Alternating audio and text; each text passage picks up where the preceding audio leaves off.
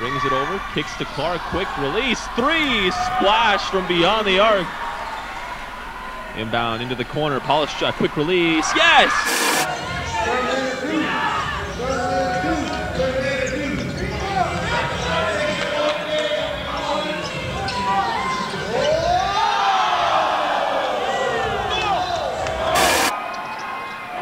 may use it here.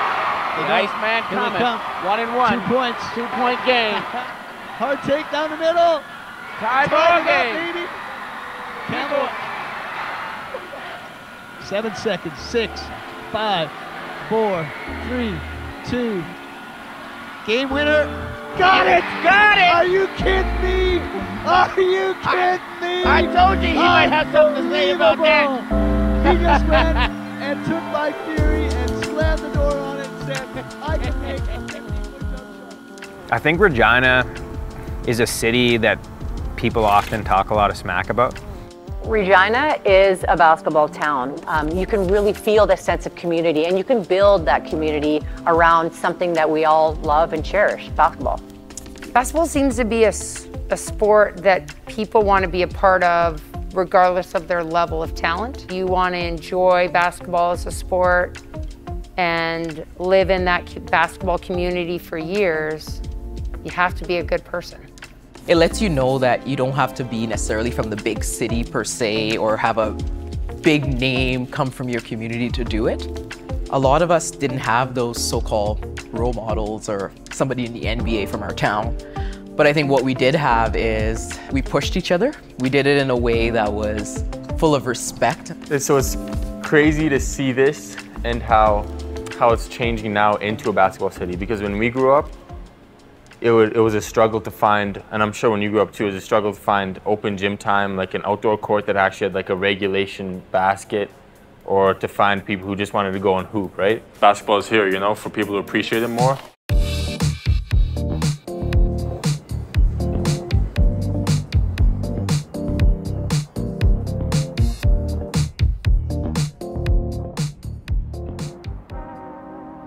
So I'm like, what was it? Like, when did it happen, right? When did that passion, like that love of the game start?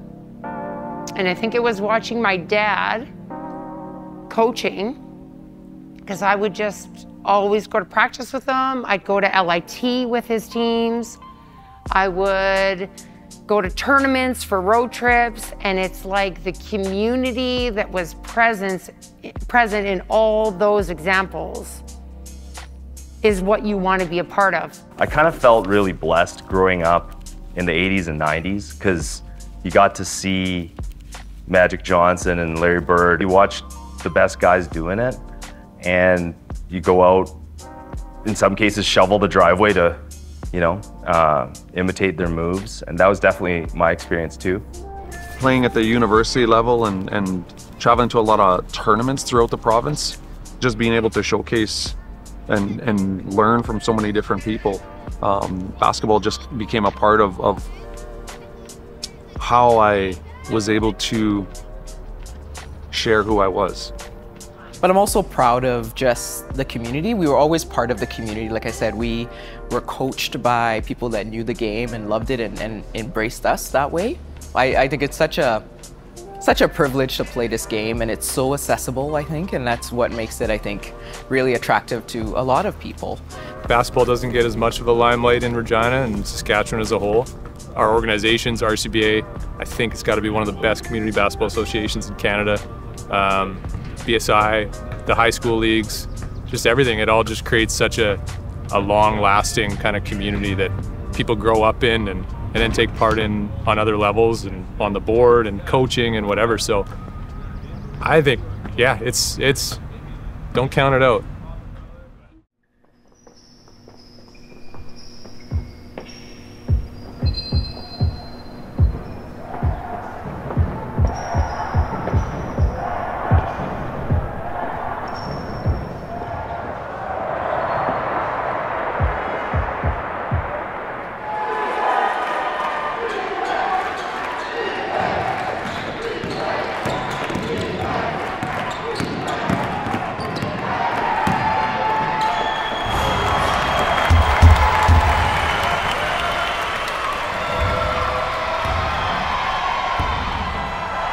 just the whole city really kind of livens up around LIT time. And as a kid, like LIT is the thing here, right?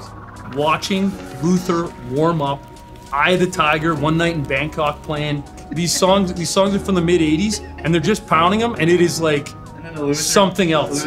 Black, gold, black, black, gold, black. Yeah. Whatever. I don't know how it goes, but. And that atmosphere and knowing that you're in your hometown playing basketball, nothing beat LIT.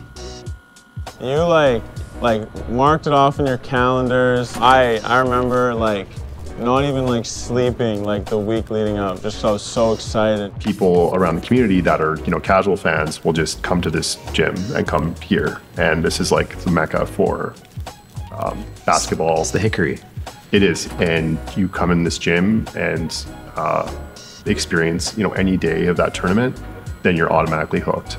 Yeah, I mean, the tournament's going on to its 70th year. I mean, it's the oldest running tournament in the country. It's a phenomenal event. The jewel, I would say, of high school basketball tournaments. That experience, I don't know, maybe Luther knows, but here we are. We got 2 Riffle kids and a Sheldon kid, and we're celebrating what LIT means to us as outsiders. We're outsiders. We're not Luther students.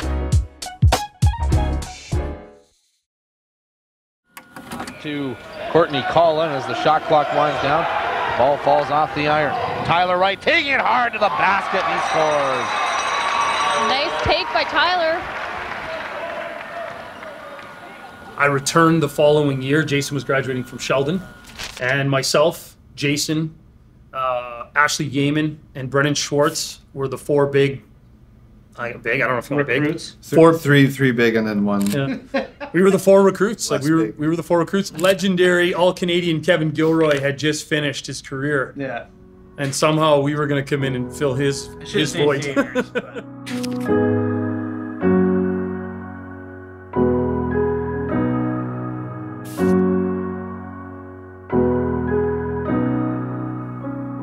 Like I was in grade 10 at the time when Trent Amott was playing, and I remember talking to Christine, and I was like, yeah, I'm gonna come play here.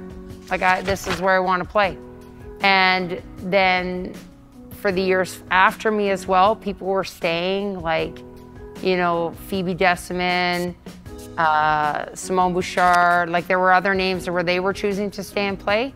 And I think it was the focus on keeping local talent, because then it gave the community someone to cheer for. We have had a lot of success as the University of Regina Cougar women's basketball team, and I've been fortunate enough to be blessed, like I said, with some really good coaching and great friendships along the way. We were very fortunate as a team to win a national championship, and I think that's what most people remember that time for, and remember that team. And at that time, I don't even know if we realized just how special that was, because that hasn't been replicated since. I hope so. I hope it happens soon. But it's hard to win a championship. So the year we won, I was in my 2nd year, and I didn't fully understand the relevance or the importance of actually making it to nationals. Once we made it through, we were in Edmonton. That final game, there were so many people that came from Regina that filled the stands and supported us. It really gave us a sense of community in that everybody kind of followed us to Alberta from the Regina basketball community. And that just, I think, gave us the edge that we needed to push through and to essentially become victorious. And I'm really proud to be a part of basketball in our province of Saskatchewan. And I think that's why I stay in my role as a high performance coach with Basketball Saskatchewan, is because I like that it showcases our community, because our teams are always tight. It showcases our hard work, because we're always gritty on the court, and other provinces talk about that. But it also showcases on the court and off the court that people, for the most part, from Saskatchewan are good people.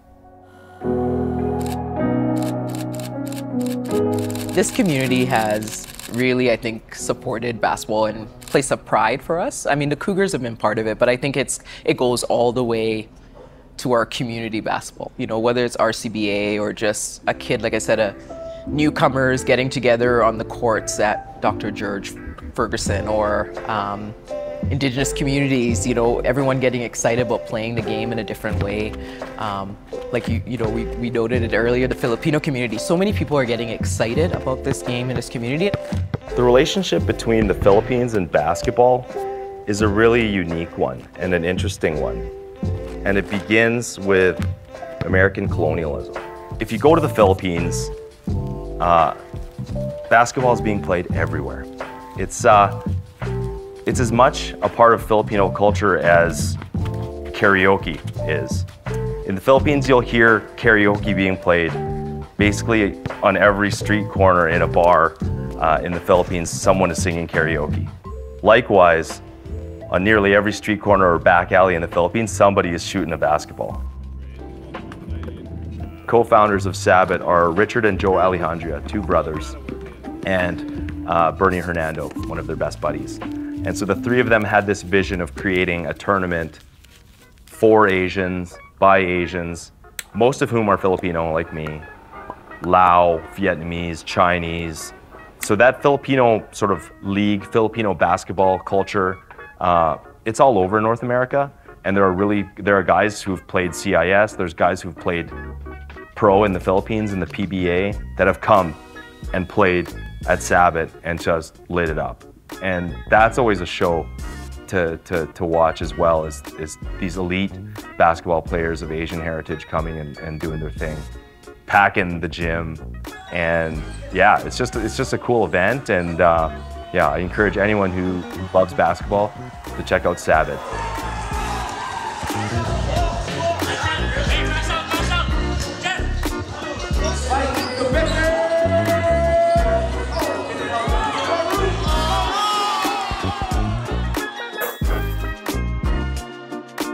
With the league being called the Living Skies Indigenous Basketball League, and like I said, we're going to have everybody involved, but something that we're going to do is we have workshops and other things that are going to be done off court, and that's where we can make a big impact, right? You know, there's always going to be the physical and the mental health and all those types of things from putting in time on a team, and you do the leadership, skill development, those types of things, but we're going to be looking at sharing some of the Indigenous culture, some of the philosophies and stuff like that, we want to share that with everybody.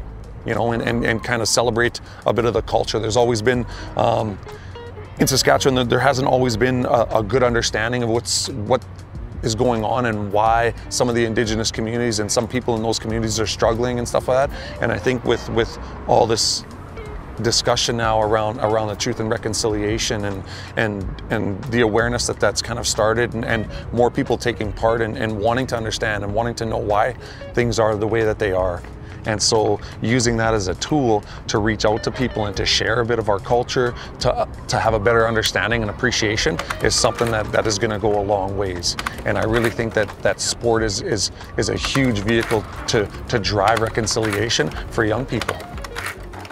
What I believe in is removing as many barriers as possible, you know, especially for our Indigenous youth. You know, I remember when we would have sports there, you know, the community wasn't involved. If I had a game or if we were, you know, doing a volleyball tournament, it's only students. Now that, you know, there is a lot more organization around it, and just seeing the amount of kids like that are there. I mean, even sitting on the bench like that, to have kids actually sitting on the bench, like that's a huge move from where we were.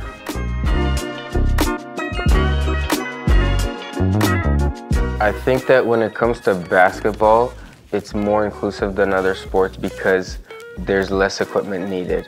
We have here at our school, we have one hoop and a pavement, and the kids are able to play on the pavement all day long. So they'll be able to play every single recess after school all the way till whatever time. I'll be leaving here from doing my work and I'm still seeing them shooting on the one hoop that they've been shooting on all day. And so I think that speaks to the level of accessibility that basketball brings that other sports don't really bring. Reconciliation through sport for us has always been something that we've wanted to see happen. I've always seen the partnerships and the friendships and stuff that have transcended any type of culture, and how the pure joy and love for a game brings everybody together.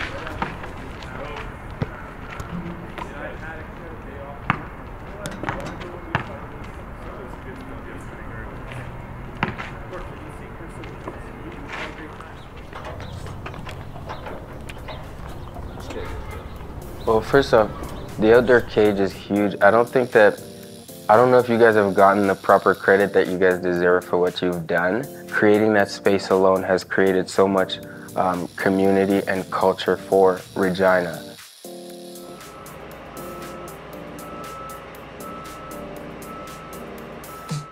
Feel alive, let's hit the dance floor. Don't work too hard, might break a backbone. Return of the Mac, the king is back though.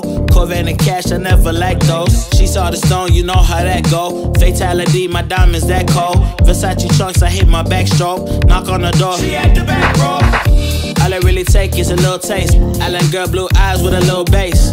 Here for the thrill, I don't need a chaser. Wanna vibe at the getaway. Shimmy, shimmy, yeah, I got the semi-fold weight. Don't step out the line like this a probate. You hit the line and try to locate. This for the time, got time for no day. One, too many, I'm going. Too crazy and I got bad ones and they ready. A good time, so now it's into it, we left that. Can't remember anything, but I know we got lit.